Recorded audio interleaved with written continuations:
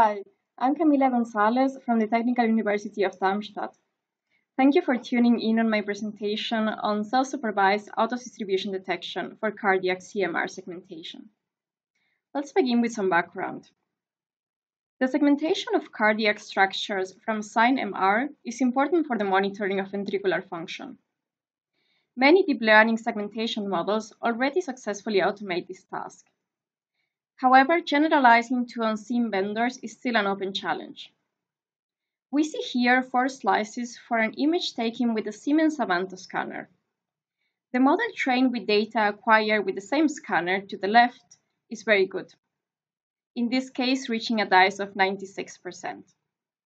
However, the segmentations produced by models trained with data taken with different scanners are of much lower quality. As expected, just looking at the maximum softmax values does not allow us to detect when a prediction is uncertain. As generalization to unseen vendors is still unresolved, we take the simpler path of detecting when images are out of distribution for a certain model. This would allow us to apply segmentation models for at least a subset of the data.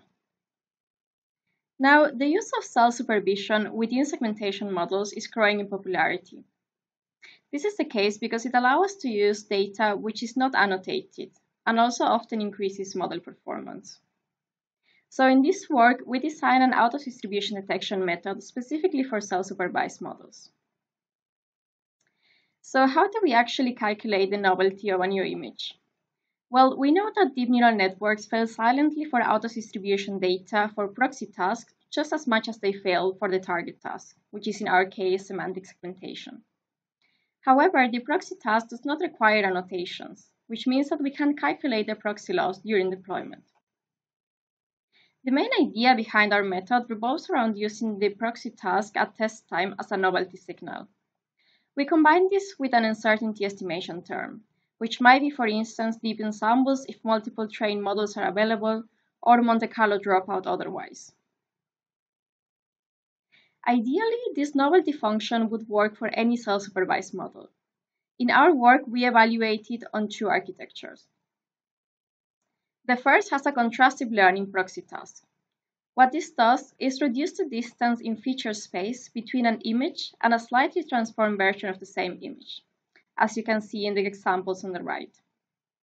At the same time, it increases the distance between the image and a second different image to ensure that sufficient geometric information is recorded in the features. Below, we see the part of the architecture that does regular segmentation in green. As a second architecture, we explore edge detection. The edge detection architecture has a shared encoder and 2 decoders, one for semantic segmentation and one for the detection of edges. We use the Canny edge algorithm to generate our ground truth edge masks. I'll now quickly summarize our results. Please refer to the paper for further details. We draw a boundary at the 95% true positive rate and report both the detection error and the false positive rate for this threshold. For contrastive learning, our proposed method outperforms the baselines for the 3 datasets explored in this work, and for both settings, with and without deep ensembles. Only in one case, the regular deep ensembles achieve a lower detection error than our method. Here, we see the novelty ranges recorded for all experiments. Ideally, novelty scores would cluster close to 1 for out-of-distribution data, and there would be a minimal overlap between the in-distribution and out-of-distribution novelty scores. We see that the best separation is achieved by our method variation using deep ensembles to the far right. For edge detection, our method similarly outperforms the baselines. However, the detection of out-of-distribution samples is much more difficult with this proxy task. We see here that the separation between out-of-distribution and in-distribution novelties is not nearly as clear as for contrastive learning. This implies that some proxy tasks may be better suited than others for our metric. To summarize, for self-supervised models, combining the test time value of the proxy loss with uncertainty estimation is a reliable novelty signal that is also very lightweight to calculate. This is significant considering that there are more and more segmentation models that include a self-supervised component. So we hope that monitoring proxy losses during deployment becomes a widespread method for quality assurance. Thank you for listening.